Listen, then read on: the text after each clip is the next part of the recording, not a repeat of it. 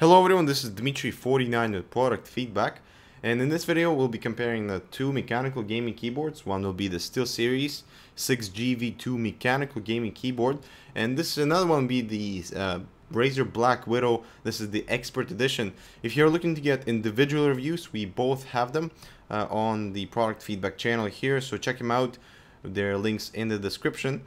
So let's get ahead right into it and talk about some of the differences. Obviously, one is the appearance, as the SteelSeries looks very simple, kind of looking like an old school mechanical keyboard. And Razer, they do have some design. They have this kind of a black piano gloss finish, and that's a huge fingerprint magnet. Another thing is that the keys on the 6Gv2 are a little bit higher from the body than on the BlackWidow, and that is because the key switches here are sitting on top of the body itself, versus here where the key switches are slightly submerged into the body of the keyboard. Now obviously aesthetically this is very simple, so you only have the regular white LEDs on top right, versus here we have the nice glowing Razer logo right here, and we also get LEDs inside on top of the right hand corner there, which kind of peek through, and you really can't see it during daylight because they're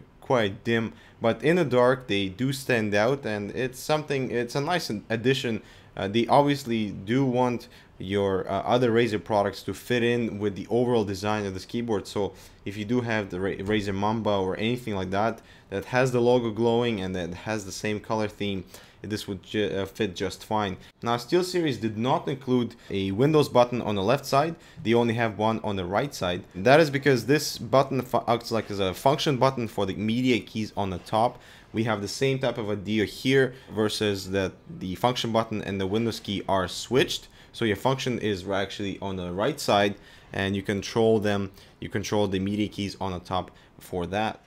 One of the advantages of the Razer BlackWidow keyboard would be micro buttons, which SteelSeries lacks, and that is a big disadvantage for RPG and strategy gaming. And one of the comments I've noticed that after I did the review for the SteelSeries keyboard is that a lot of people were complaining, not the fancy backlighting or anything like that, but the lack of micro buttons on this keyboard, which was a big disadvantage for people, like I said, that do play those type of genres games that do require you to quickly press buttons for building construction and anything like that. Now, one of the main differences between these two keyboards, besides aesthetics, is the actual performance. Now, they are using different types of mechanical switches. Both are MX Cherry. One is black and one is blue.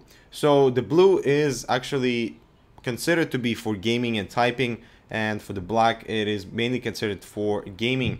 But I also found it really nice for typing. One common thing about both keyboards is that if you've never used the mechanical keyboard before, if you're just kind of switching from your standard keyboard onto this, you will need time to adjust.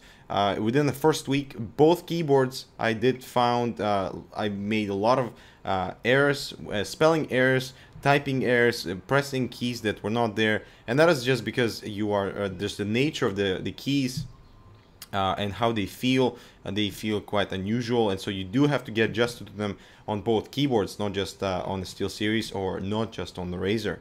Now, the mechanical switches on the SteelSeries, I actually do prefer more than the Razer BlackWidow, because the keys here have a much better response feedback. So once you press them, the way they come back much faster, versus here. Sometimes here the keys, when you press them on the way up, they kind of lag, and sometimes that disturbed my my gaming environment. And also found that I couldn't press the keys as fast as I wanted to. Like at the beginning of Counter-Strike game, you know, buying all the weapons, you have to really press all those 10 buttons within the 3 seconds, and I couldn't do that here. With the BlackWidow, with the SteelSeries, it was very simple because the keys come back very fast, and both have very fast response time of 1 millisecond. That means that as soon as you apply any pressure on the key here, the key would be registered. As obviously for the blue mechanical switches, they click as they come down, so you know exactly when you press them, and for these you do not, so you kind of have to get adjusted to how you feel when the key is pressed. But within a week or so, you'll really get a hand of it, and it won't be a problem. So let's take a listen how both keyboards sound.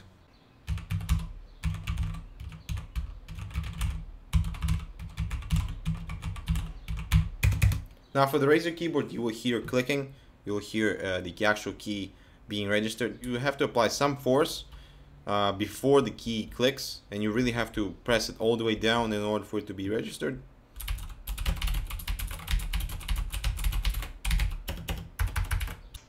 One more thing to mention is that both keyboards use gold-plated USB connections for the extremely low latencies. But one major advantage of the SteelSeries keyboard is that it comes with this PS2 adapter, which is one of those old school keyboards, keyboard plug-ins, no longer USB, right? So you can plug in USB here, plug into the back of your motherboard, because most motherboards still have these, and I think they should continue on with them, and I think they will. But this allows you to use all the keys simultaneously on the keyboard. So this is the best anti-ghosting keyboard in the world. Allows you to press as many keys as you can at one time. And so if you do not use this with the 6Gv2, you can only press 6 keys at a time. And so the major disadvantage of this Razer keyboard is that while it is gaming keyboard, it is mechanical. They're going towards a good direction. It has micro keys, backlighting, and all that, but you cannot use more than 6 keys at once. And so that's a disadvantage, because you can with this keyboard. Even if you use this plug for this keyboard, it doesn't work because it has to be powered through a USB, because it has to have this fancy lighting and everything like that. So I did try it with the PS2 adapter and it didn't work. So now if I would recommend one of the keyboards, I would definitely suggest check out the SteelSeries. But of course, that is my own opinion. If you do have any other Razer peripherals on your desk, this would definitely fit in and would definitely work out well. And I think if you do have to, if you do get this keyboard, you will definitely get adjusted to it and obviously get used to how the keys type and how they feel. And I'm sure you will be happy with the overall performance of this keyboard. This has been Dimitri49 with product feedback.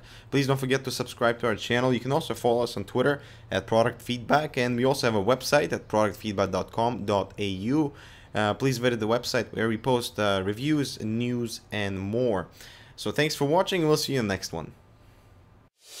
To be updated on the latest product feedback videos, make sure that you have subscribed.